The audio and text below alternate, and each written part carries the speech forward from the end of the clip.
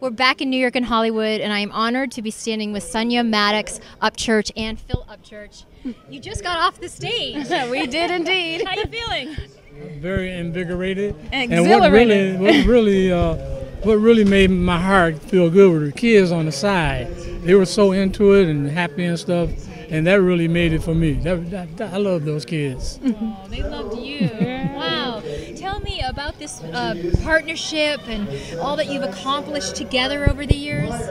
I'll let her tell you. No, you talk about me, I'll talk about you. How's that? Good bargain. Okay, she came to my house for me to play on a demo. I had never met her before.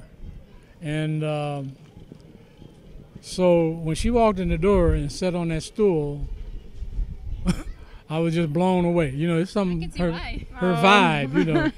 And I just looked at her and I said, mine. No, she was actually referring to the music. Oh, no, this is better. I'd rather get to the good stuff. I played a song for her, an instrumental. She said, I love it. I love to put lyrics to it. And the song was not intended for lyrics. And I said, she kept saying, yeah, I want to do it, I want to do it. So I said, I tell you what, go ahead and work on it. If I like the lyrics, we're good to go. And sure enough, we were good to go with that one. Wow. And that was the start of our writing career, my first songwriting partner. Out of 50 years of music. Out of 50 years of music. Incredible. And over 2,000 records, and he was a staff musician at Chess, and he's played with Curtis Mayfield. They were music partners. He had the first recording home studio in Chicago, and that was back in the day. Yeah.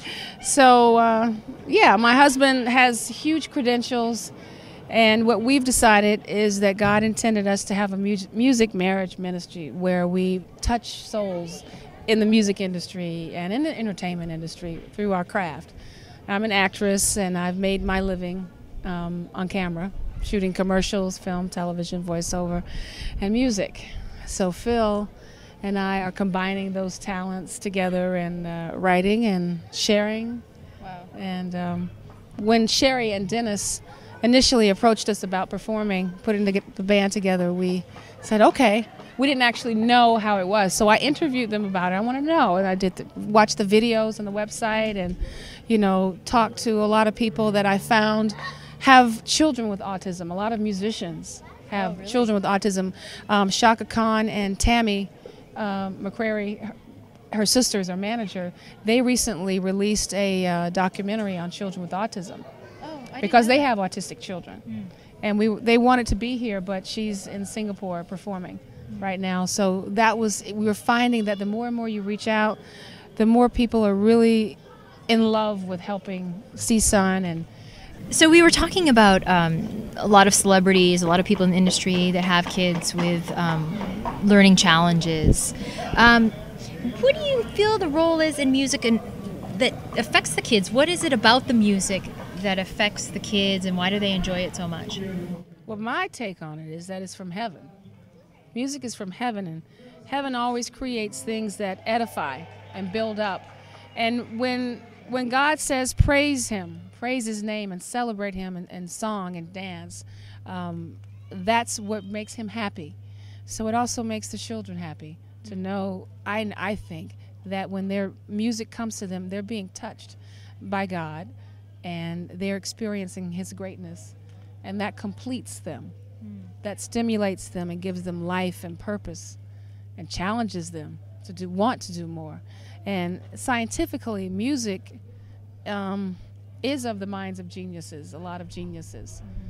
You find that a lot of great artists have had some type of emotional challenges or some type of diagnosis where they may not have seemed normal to the outside world, but they're geniuses.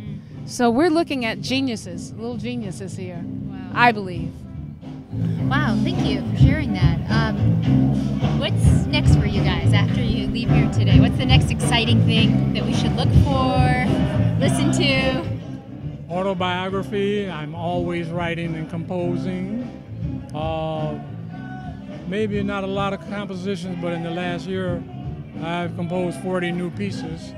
And I'm mostly doing that, and I'm just, until it feels right, until everything feels right, then we'll release the CD. You know, yeah. Well, you know, we have a blueprint for business, but you have to always be open and go with the flow because you never know what door is going to open another. Right. So, as I moved to pursue my career as a full-time actress, I didn't believe that my music was dormant, and I had a role in a short film that made it to the Cannes Film Festival and received a lot of accolades for it, and I sang 3 of the songs in there as well, and I was the lead actress, and we made it to the 12th cut of the 2005 Oscars, and that's what stimulated music in my life again. So it changed my direction. So as that opened up, when my husband and I were married, I became his manager. So I'm an actress, singer, songwriter, producer. I do all of these things, which come in hand because when I used to be on the board of directors at the Screen Actors Guild, I was there 14 and a half years, chairing a lot of committees. And when Sherry and I met, that's what led me in to do some consulting with the AFM to help bring funds to the singers and musicians. And I'm very passionate about helping musicians and singers right now. I can't believe the energy that you both have and the productivity that you have. It's overwhelming, and we're so lucky to have you here today. Thank you so much for coming and sharing your talents. We'll look for your work as an actress. We'll look for your music work. We're going to keep our eyes on you, and it just sounds like the world's your oyster. Thank you, and God bless you too. And we'll keep your eyes on you too. And of course, I'd like to throw this in. Of course, I'm writing my autobiography. Yeah. I want to read it. Of course, I'm writing. It's a good story. Yeah, I'm about halfway through. Okay. Yeah. Thank you for it. All right now. God bless you. Thank you. Thank you.